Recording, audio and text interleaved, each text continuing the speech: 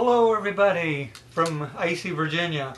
My name is John Hamilton and I'm a freelance writer here in Virginia, and you may have watched some of my YouTube videos featuring John's Word of the Day. And I thought it might be fun to just try a new thing. I call it John's Trivia Question of the Day. Okay? And since I do live in Yorktown, Virginia, I felt it appropriate that the first one would be about Lord Cornwallis, right? Who surrendered here in Yorktown on October 19, 1781. In fact, we have a parade on that day.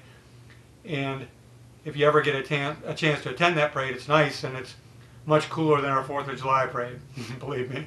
So, but here's my very first trivia question. Upon returning to Great Britain after surrendering to George Washington, what became of Lord Cornwallis? A, was he put in front of a military tribunal and sentenced to roughly 7 years of prison and hard labor? B, did he return with Benedict Arnold to adoring throngs of cheering admirers and then become a rather successful diplomat?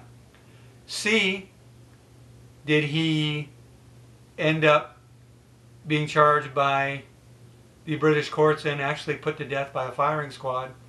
Or D, was he exiled to an island that was sparsely populated on the northwest Scottish coast? Okay?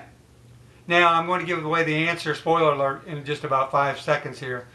So I'll give you time to pause if you want to rewind that and listen to it again, or if you want to think about it, so forth. Okay? I need some Jeopardy type music, right? Okay? The answer is B. He actually returned with Benedict Arnold, of all people, and the British crowd greeted him sort of like rock stars. And then after that, he had a pretty long career as a diplomat, doing all sorts of negotiations. So go figure. You know, I like the British people. We lived there for 3 years in the 1960s when Dad was in the Air Force. We really enjoyed it. Mom loved it. But the British people, well, after Winston Churchill helped win World War II, I'll have that for another trivia question. How about that? Okay? But anyway, I hope you enjoyed this segment, and leave some comments below if you'd like. Please keep them related to the topic, though. Okay, goodbye for now.